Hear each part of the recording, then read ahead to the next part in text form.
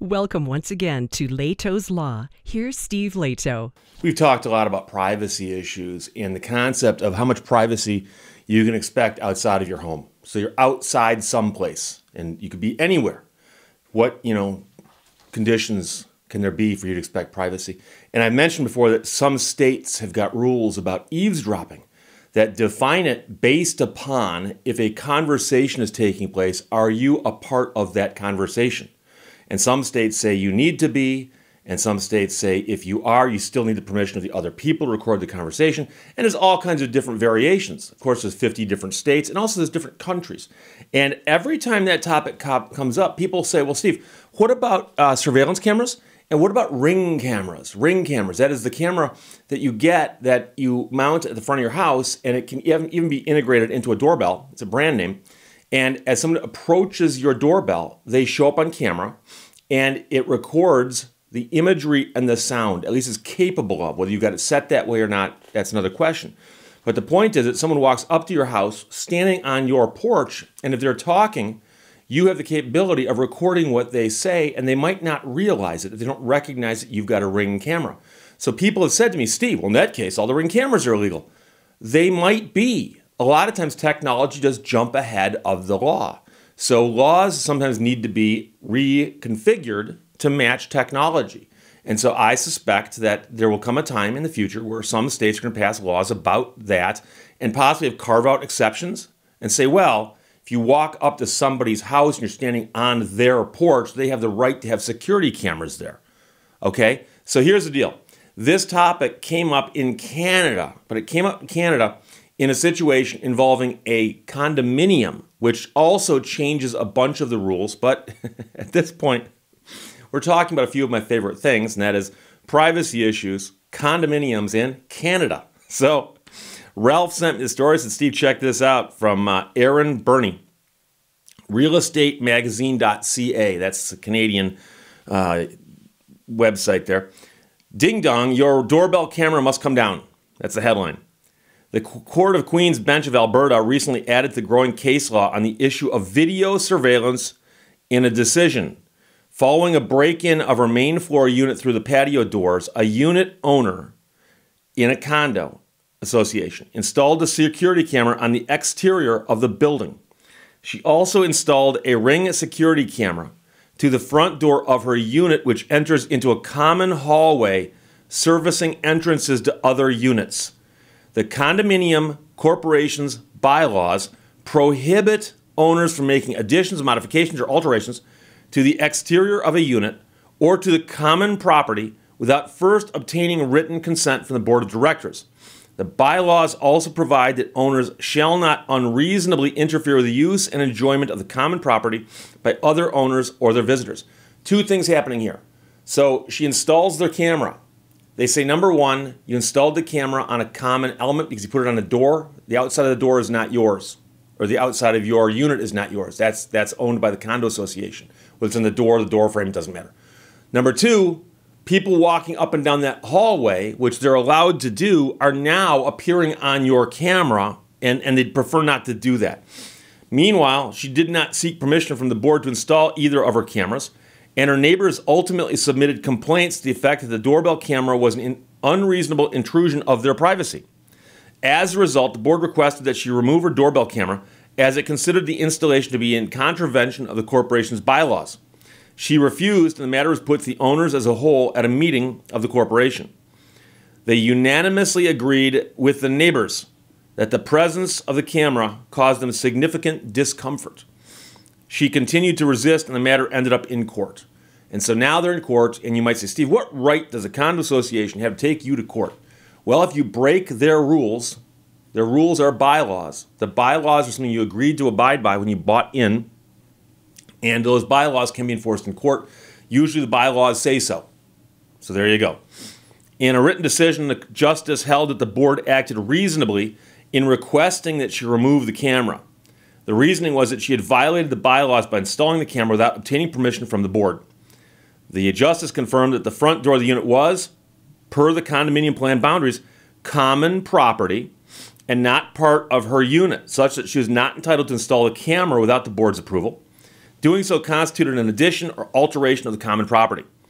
He dismissed the owner's claims of oppression by the board and ordered her to remove the camera.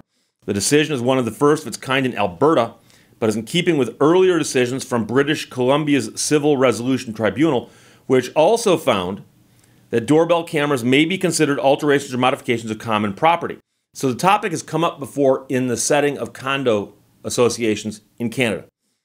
Further, while the Personal Information Protection Act does not apply to individuals such as this, but only to private organizations, the justice concluded that the doorbell camera could, and in this case did, constitute an unreasonable interference with the use and enjoyment of the common property by other owners and could conceivably be considered a nuisance. In the opinion, he wrote, the tort of private nuisance can involve material injury to property or be less tangible and result in discomfort or inconvenience. Accordingly, it is clear that the term use and enjoyment refers to both the use of the property and the experience of using the property. An unreasonable interference is one that would not be tolerated by the ordinary occupier. Now, while stopping short at finding that the tort of private nuisance had been made out on the facts, the justice specifically found that an individual's discomfort in using the common property under such video surveillance is a normal feeling that a reasonable person would have in the same circumstances. In summary, the surveillance would not be tolerated by the ordinary occupier, and this is consistent with other decisions on the issue of security cameras. And I'll admit that that's, to me, a curious thing, because we're talking about a hallway, okay? And the hallway presumably has doors to different units up and down the hallway. And I presume that people simply have to go out their door, down the hallway just to get out of the building, unless they go out and are on the ground floor and then go out their back door or something. And so the idea that you're being surveilled as you walk down that hallway might be something that I would think that some people would say, it's kind of to be expected, because we're no longer in our unit, we're outside our unit, we're simply heading out. And a lot of places would have their own security cameras. But I guess there's a distinction there, because if the condo association voted to put up security cameras and everyone was on board with it, then they'd have also more control over it, for instance, to what happened to the tapes and so on. In his conclusion, the justice noted that living in a multi-unit condominium requires tolerance, and purchasers of condominium units necessarily surrender some degree of proprietary independence. That being said, condominium corporations must be responsive to legitimate concerns of individual unit owners. And here you have a situation where you've got some tension. You've got one unit owner saying, I want to do this. This is what I want to do. You have all the other unit people saying, we don't want you to do that. And that's a situation where, well, the rules suggest that the majority wins on that. So, as a best practice, condo owners who wish to install security cameras should first check their corporation's bylaws to see if this is permitted, and when in doubt, request permission of the board in advance of installing any such device that captures images of other owners and residents. Condominium corporations, which are governed by statute in Canada, are already required to create privacy policies and have designated privacy officers. But in addition to crafting a policy regarding their own collection and use of video surveillance images, as this case instructs, condo corporations should also develop policies surrounding video camera installation by owners and residents. And the author of this article, Aaron Burney, writes, in the end, living in a condominium is all about fairness. It involves trying to achieve a balance between the needs of the corporation as a whole and those of the individuals that live in the property. And I mentioned before, I lived in a condo for a while, swore I would never do it again, haven't done it since. I was on the board for a little while, swore I would never do it again, haven't done it since. And but getting back to the bigger issue here that I think is important is that the idea that you can possibly run afoul of the law that is on the books by putting something on your own property that records images and sound is theoretically a possibility in some states. But you have to understand that for you to run into trouble on that, somebody would have to complain and say, this person's recording what's happening on their own front porch. And not many people are going to go, oh my gosh, let's all get up in arms about that. More people are going to say, well, I guess that actually makes sense that they can record what's happening on their own front porch. So that's, I suspect, one of the primary things that the makers of those type of cameras were thinking when they put these things out there. because I remember seeing the inventor of the Ring camera when he first appeared on Shark Tank. And he showed how the thing worked, and it was a pretty cool idea. And I'm like, that's a neat idea. Modern technology meets a concern we all have, security and so on. And one of the first things that occurred to me, though, was the idea that there's no one home. Someone walks up to your front porch, and if they're talking, their words are being surreptitiously recorded. And I remember at the time thinking that technically is going to violate the law in some states. But it's also a situation where I think that no one could have foreseen that as a possibility 100 years ago. So most of the statutes on eavesdropping were designed to address a situation where somebody is having a private conversation with somebody else, and they've taken steps to make sure that this situation remains private. So I go into a closed room with somebody else. We close the door. We're whispering.